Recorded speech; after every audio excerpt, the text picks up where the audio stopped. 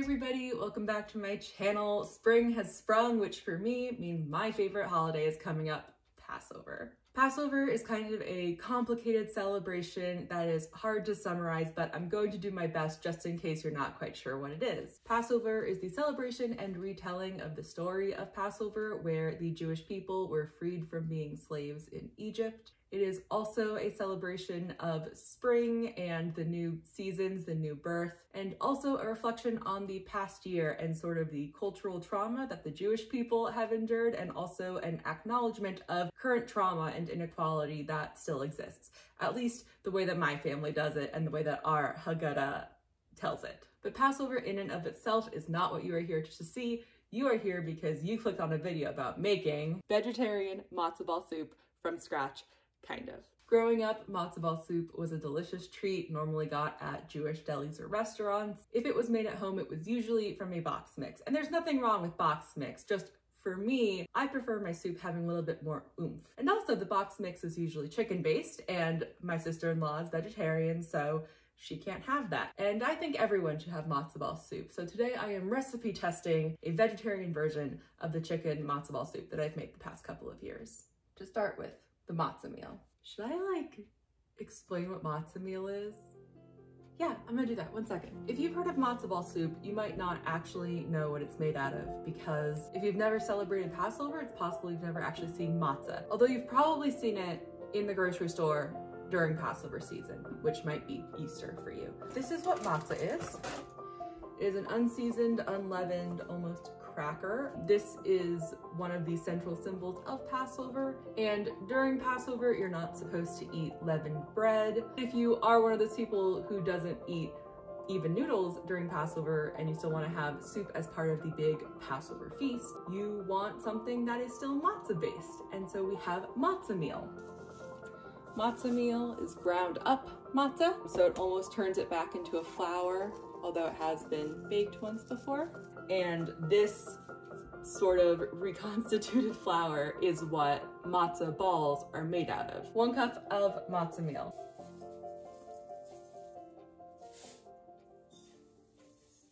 Next up, eggs. Eggs are the main binding agent.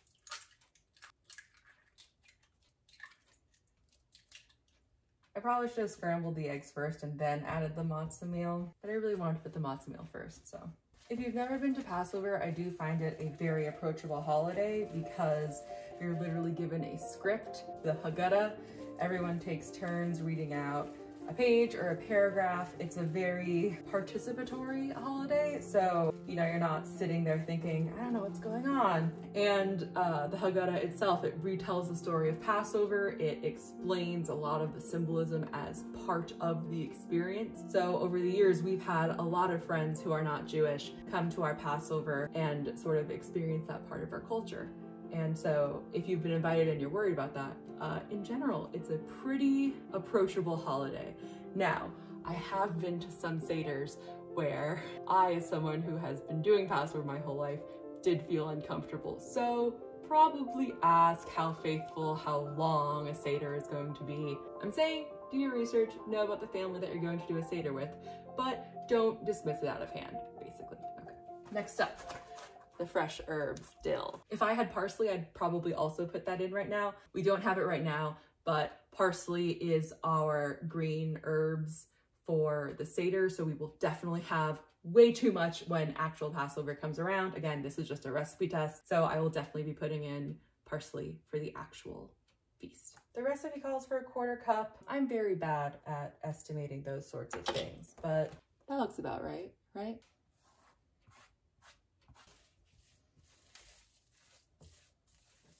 This is the only non-plastic thing that's clean right now that has a spout, but it gets really hot in the microwave. Just gonna risk it. So normally you would use chickens. Normally you would use chicken schmaltz, which is rendered chicken fat in matzo balls, and I have done that. I've also used butter before when we didn't have chicken skin to make chicken schmaltz with. It works just fine. It actually possibly makes it a bit more lush because the butter will kind of leak out into the soup a little bit and make the soup a bit more lipid forward. Oh, The recipe calls for 4 tablespoons. I don't have 4 tablespoons and I am the only one eating this right now. Well, and probably James too. All that to say, it's fine if I only have 3.5 right now. This is going to get microwaved and then cooled down so it doesn't curdle the eggs. Butter's probably cool, yeah. Here's where I'm doing something funky. Like I said, usually instead of butter, you have chicken schmaltz, but that's not vegetarian. So I'm going to be using some vegetarian better than bouillon, and I'm going to mix it with seltzer water.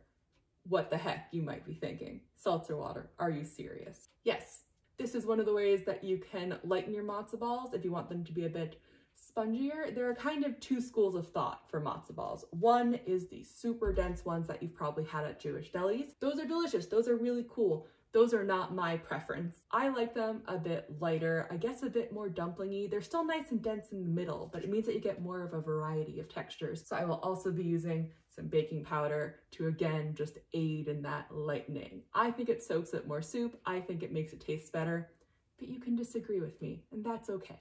So I'm going to be pouring in 1/4 cup of seltzer water and then adding, let's say 1/4 tablespoon. That's probably going to be too concentrated, but we'll see what happens. And this is just for me, so I can fix this before my Passover. I'll let you know what I recommend at the end.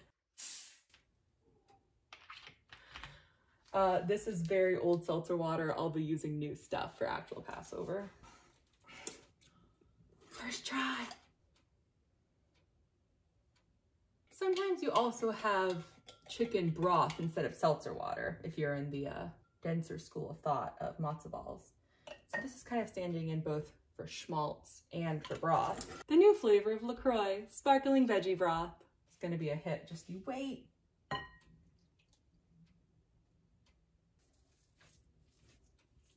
Here's that baking powder I mentioned, 1/2 teaspoon. 2 teaspoons of kosher salt, not because it's kosher, but because kosher salt is just good for cooking, I think. And then some fresh ground black pepper. As you can see, unlike a normal dumpling situation for soup, you can still see the individual matzah texture in there. Because of that, and possibly also a chicken and dumpling soup. I've only made that once, I don't really remember how we did it. We want this to sit and hydrate for at least 2 hours is what I've seen. Usually I make this the night before Passover, and then I roll up the matzo balls and drop them in the soup to boil the next day. So usually I do this overnight, but again, recipe testing, so we don't have to be perfect. So 2 hours in the fridge. So now it's time for the soup part of matzo ball soup. First up, I wanted to try adding garlic to the vegetables that will be accompanying the matzo balls. I thought it might add some savory depth. Next up, onions. Onions are my ultimate not so secret ingredient when it comes to soup. I saute them until they're nice and caramelized, and they add so much good flavor to store-bought broth. Cauliflowers and carrots are what I decided to be the main vegetables, but I wanted them to be bite-sized so you could get a little bit of everything on the spoon. Like I said, I started off by sauteing the onions until they were nice and brown, just in some oil and with some salt to draw out their oniony moisture. After a lot of sauteing, I added the carrots and cauliflower.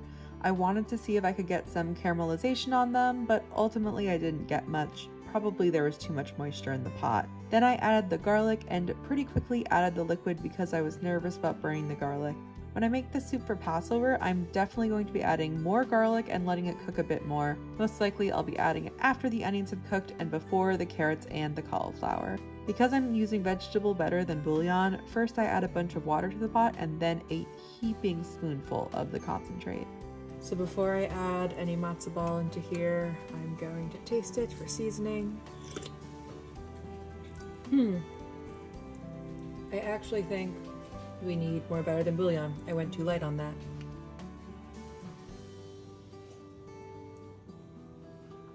Okay, that tastes much better, and the carrots are cooked, so I'm guessing the cauliflower is also cooked all the way through. Regardless, they're still cooking for 10 more minutes. So this is where you really get your hands dirty. I take about that much. Again, there are multiple schools of thought for matzo balls. I do prefer smaller ones. I just think they're easier to eat.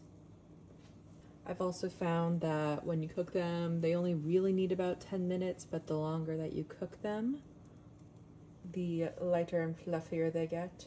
which is especially nice for the Seder because if I'm going to be making matzo ball soup, which is going to be the first thing that we eat after the Seder during the feast, I don't want to have to rush between the Seder and the soup. I'd rather be able to set it up before we start the Seder and just have it be ready to serve at the end.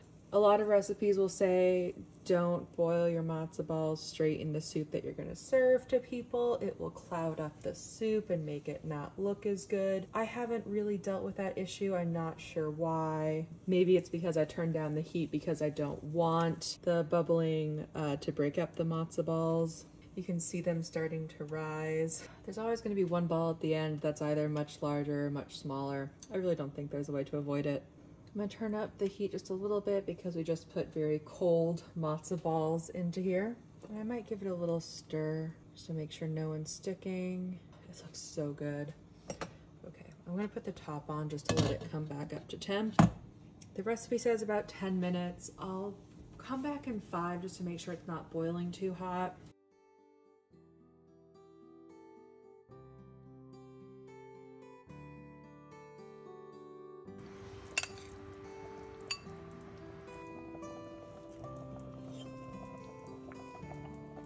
Oh, that tastes so good. Yeah, we're good. This is perfect. I can't find my ladle, so this is what we're going with.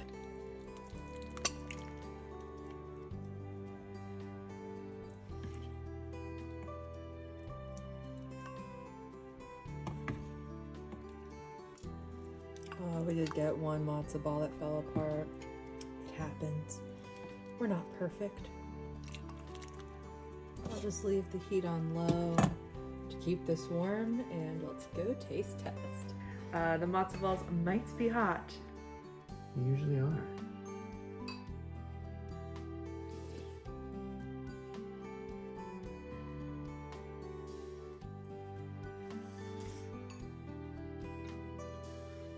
Delicious.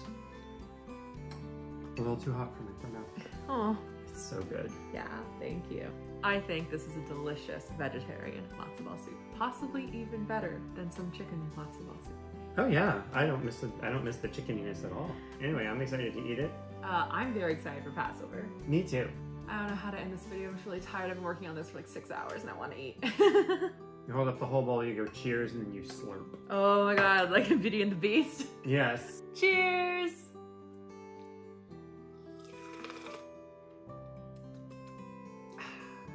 Wait, can we?